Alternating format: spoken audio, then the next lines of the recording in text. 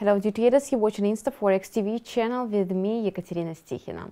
On Tuesday, macroeconomic statistics released in Germany and the eurozone in general encouraged investors.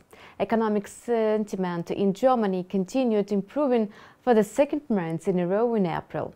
The ZEW Centre for Economic Research reported that the German Economic Sentiment Index grew to 11.2 in April from 4.3 in March. Analysts had forecasted a smaller rise to 8 points. The index for the Eurozone's largest economy boosted economic sentiment in the euro area.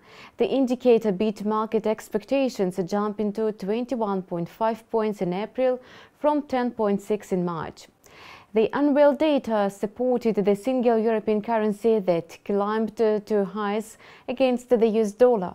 Since the beginning of the trading week, the US dollar has been placing the euro under pressure. Still, the pair has held and consolidated above 1.1233 levels.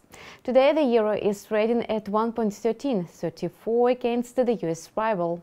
Currency strategists point out that the upbeat isn't solid.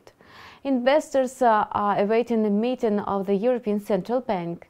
Experts are sure that no sudden steps will be taken, leading to sideways movements in the most traded pair on Forex, euro-dollar.